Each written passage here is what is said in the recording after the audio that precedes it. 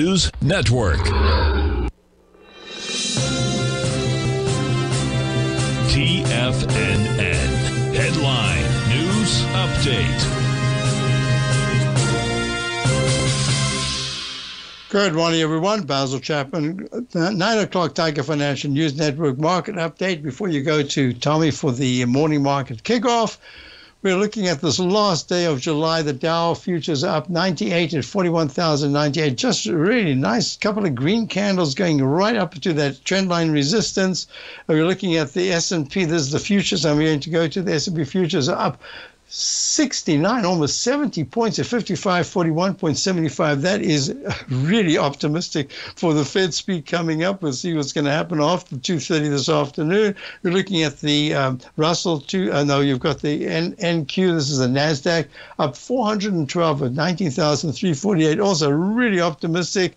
It was acting very poorly for the last 2.5 weeks. Well, it's acting well today. We'll see if that can last. You're looking at the RTY, which is the Russell 2000, which has really been leading the market to a certain extent over the last couple of weeks. Sort of okay today, up 9 at 2268, near the highs, the recent highs, but not breaking out at all. Looking at the gold is up 13 at 2465. We'll see what happens after Fed speak today, but right now it's holding very nicely. The 9-period moving has crossed positive, but you have to wait for the end of the day because it's a daily chart. Looking at silver is up 25 cents at 28.75 in the continuous contract.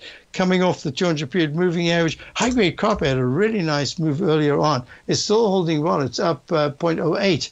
At 4.16? Yes, 4.16. And let's go to the bonds.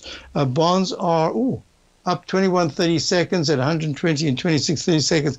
I want to see the bonds go even higher. I want to see them up in the 121.5, 122 area by the end of the day, whatever the Fed says. And that's the TLT is trading at 94.46.